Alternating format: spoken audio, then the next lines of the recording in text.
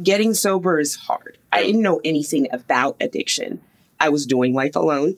We were pastoring and, had 3 kids and the dog and the car. Everything on the outside looked amazing, but I was suffering inside because I didn't know how to deal with my emotional world. That was the bottom line. Wasn't raised in a way where we were allowed to have emotions and communicate them. So can you imagine 38 years of stuffed emotions? And, our brains do what they do to protect ourselves. So when I started having flashbacks and things started coming up all through my 30s, I was like, ooh, go away. No, that didn't happen. No, and then at the time, we had reintroduced alcohol back into our lives at about 32.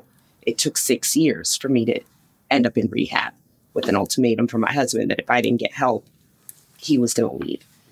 And thank God that really sank in with me, even though I just didn't believe I had a problem.